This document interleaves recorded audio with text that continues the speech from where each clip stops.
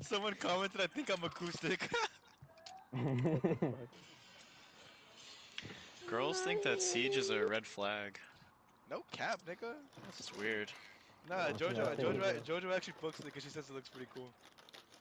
I know. True. I'd say it's like a way of testing if someone's smart or not. You know. No cap. Yeah, Like green flag.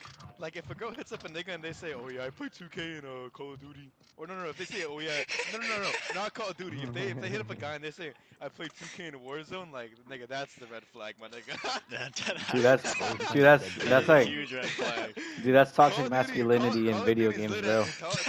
Call of Duty's, hey, Call of Duty's lit at least, bro. But if a nigga says I play Warzone and 2K, bro, like you gotta Straight leave up. that nigga, bro.